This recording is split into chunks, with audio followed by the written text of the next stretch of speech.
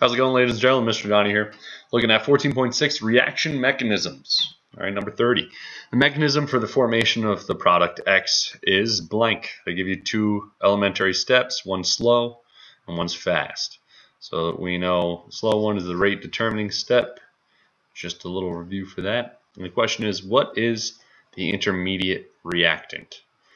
So an intermediate is just there in the in-between steps. So it's made in one step and used up in another step. So if we take a look here, first reaction is making D. But then in the second reaction, D is being used up. So because it's on the left side and on the right side, we know that that is our intermediate. So it's the product of one step, and then it's the reactant for another one. All right, so that's pretty much how you can tell what an intermediate is. A catalyst is used in one step first and then created in a later step. So you're not losing any of it. That would be a catalyst. 31. For the elementary reaction below, what is the molecularity and the rate law? So molecularity has to do with, all right, well, we got two molecules here. They don't have to be different molecules. It's just how many molecules are involved in that step. So to say two molecules, we say bimolecular. And the rate law would be R equals K. And because this is an elementary step, we could use the coefficients to figure out what order it is. So NO3, if it's blank in front, we know that it's really a 1. So the rate law would be R equals K times NO3 to the 1 times CO to the 1 as well. 32. A possible mechanism for the overall reaction. This is these two steps. And then if you see, the second step is the slow step. And it wants us to know what is the rate law for the formation of NOBR based on the mechanism. All right, so we're going to have to do this in a couple of steps. First step that we're going to want to do is the rate laws for each.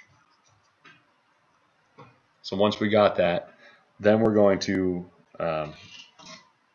solve for the intermediate. I'll show you what I mean. So for this one, the rate equals K NO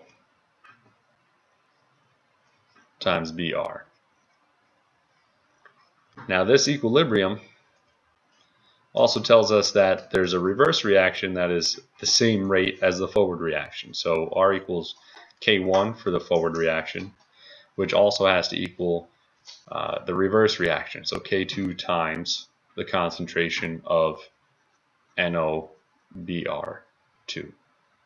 Now this is important for the next step. So we're going to take a look at the rate determining step. So the R for the rate determining step would be K2. Oh man, totally messed up. So over here, this shouldn't be K2. That should be K to the minus 1.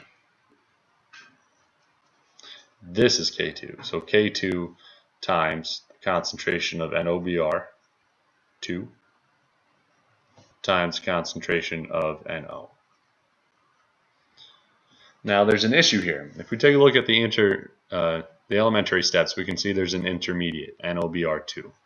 NOBR2 is an intermediate, so we can't leave it there in our rate law because it's not something that we can measure. It's just an in-between step, right? If you take a look at the equation, we have BR2 and NO. So our rate law has to be in terms of BR2 and or NO. Can't be NOBR2. So the next thing that we're going to have to do is to solve one of these equations for an intermediate. So if we take a look at that first equation, the first elementary step, we can solve for the NOBR2 in terms of reactants that are actually there.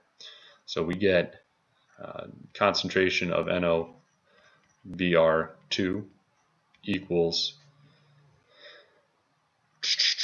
K1 NO times BR all over K to the minus 1. Mr. Donnie, how did you do that? Well, this is what I wanted. So I got to divide each side by K to the minus 1 to get it by itself. All right, these two rates are equal. The forward and reverse are equal, which is why we can set up the equation here with that equal sign. All right, so now what we're going to do is we're going to plug this in for our NOBR2 in our rate law, because we got NO, we got BR, which are reactants, so now we don't have an intermediate in there anymore. So we get rate equals K2 times K1 NO BR. Oh, I'm sorry, I forgot 2 is on all these, right? NOBR2 all over K to the minus 1 times, well, what's left in this equation, concentration of NO. Now, these K's are all just constants. They're just numbers. So what's going to happen is you can combine them to give you a new K, a new constant. So what this is going to simplify to become is R equals K times, well, we got 2 NOs, so NO squared, and we got 1 BR2. So this is our rate law. Now, what I normally do is when we have these K1, K to the minus 1, and K2, is I usually just ignore them because I know they're all going to combine to become just a new K, a new constant. So I usually just ignore them when I go do the work. And I'll show you what I mean in the next problem. So it says mechanism of reaction is shown below. We got a fast step, we got a slow step, and then we got another fast step. And I want to know, well, what is the overall reaction? So in order to do this, you got to look at the intermediates and figure out what cancels out. So again, we got an equilibrium here. We got 2 steps. Well, N2O2 is made in the first step and it's used up in the second step. So I know that's an intermediate. It cancels out.